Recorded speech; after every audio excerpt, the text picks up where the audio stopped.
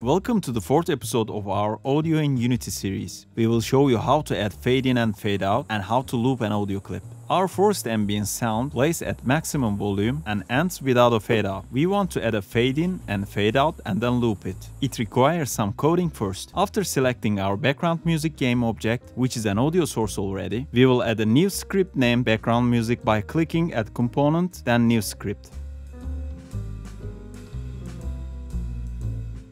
Let's start with grabbing the audio source, then set its volume to 0, because we want its volume rise in time from 0 to maximum, which is 1.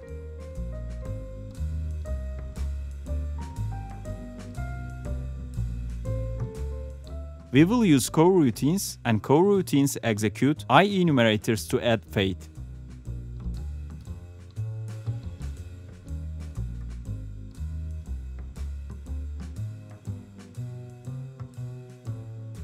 I will only create one function that can be used for either fade in or fade out by Boolean parameter. Other parameters we need are an audio source and a duration value for fading and target volume. As a fade in, coroutine will start instantly. As a fade out, we will wait for the near end of the clip. I will add waiting calculation under these brackets later. We need some internal variables to follow fading process like time and initial volume. We will loop the value of the volume in that duration, which we specified as a parameter. Now, if we choose fade out, we should wait for the duration of the clip.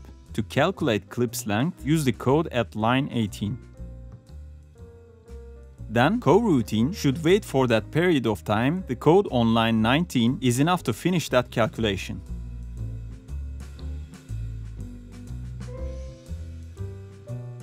To activate coroutines, we call start coroutine function and put enumerator function in it. Since we need both fade in and fade out, we can call them with correct parameters. Target volumes are up to you at this point. Fade out should be ended with 0 and fade in should be ended with 1. If you send true as first parameter, it will act like fade in and vice versa.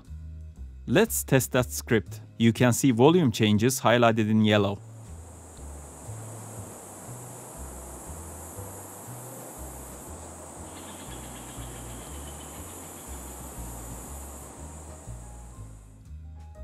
Perfect, but it's not looping yet. Let's go back to the script and add some code for that. This condition checks audio source's playing activity, and if it stops, plays again with a fade in and out coroutines.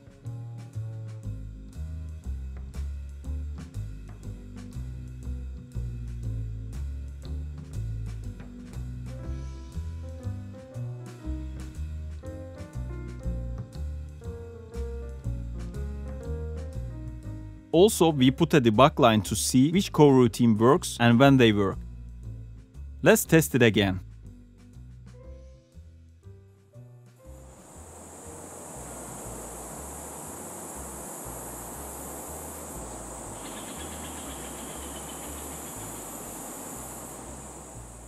The audio clip starts with a fade in and ends with a fade out, then it loops. Yellow highlighted bar shows us that we have done this correctly.